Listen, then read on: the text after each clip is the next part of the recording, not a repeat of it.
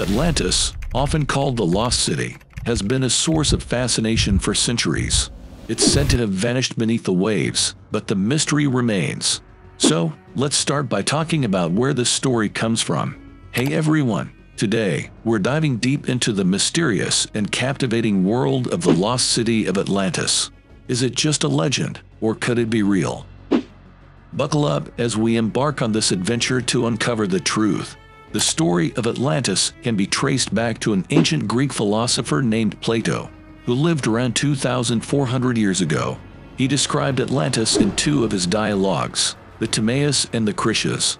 According to Plato, Atlantis was an advanced, powerful civilization that disappeared in a single day and night. So, what did Atlantis look like?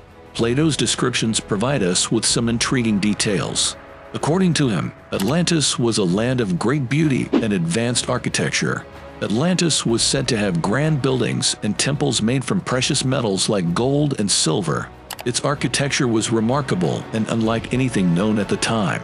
The city was meticulously planned with a series of concentric rings of water and land. At the center of Atlantis was its capital city, known as the City of Poseidon. This city was particularly impressive, with a palace at its heart that was adorned with ivory, gold, and silver. It was here that the rulers of Atlantis resided. Atlantis was surrounded by lush countryside and a warm, temperate climate. The island was fertile and full of resources, making it a paradise for its inhabitants. The natural beauty of the island only added to its charm. Over the centuries, people have come up with all sorts of theories about where Atlantis might have been. Some believe it was in the Mediterranean, while others suggest it might have been in the Caribbean or even Antarctica. But is there any real evidence? Unfortunately, despite all the theories, no one has found concrete proof of Atlantis' existence. Many underwater expeditions have taken place, but none have definitively located the city Plato described. So, this leads us to a big question. Is Atlantis just a myth? Well, there are a few things that suggest it might be. First, Plato was known for his philosophical storytelling, and some experts believe that Atlantis could be an allegory rather than a real place. On the other hand, there are those who remain hopeful that Atlantis could be real. They point to geological and archaeological clues, as well as ancient maps and writings that could potentially support its existence. In our quest to unravel the mystery of the Lost City of Atlantis, we've journeyed through ancient texts, explored theories, and even ventured into the realms of imagination. Now, as we reach the end of our expedition, let's sum up what we've discovered. Atlantis remains one of the most enduring mysteries in human history. Its allure lies in its enigmatic nature. Whether you view it as a myth or a potential reality, the very idea of Atlantis continues to captivate the human imagination. Some scholars argue that Atlantis, as described by Plato, might be more of an allegorical representation rather than a concrete place. Plato was known for using storytelling to convey philosophical ideas, and Atlantis could be seen as a vehicle for his concepts rather than a historical account.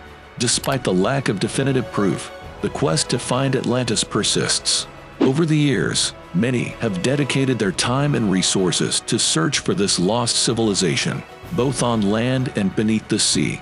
It's a testament to our insatiable curiosity and the allure of the unknown. Whether Atlantis is real or not, the very idea of searching for it reminds us that there are countless mysteries and wonders left to discover in our world.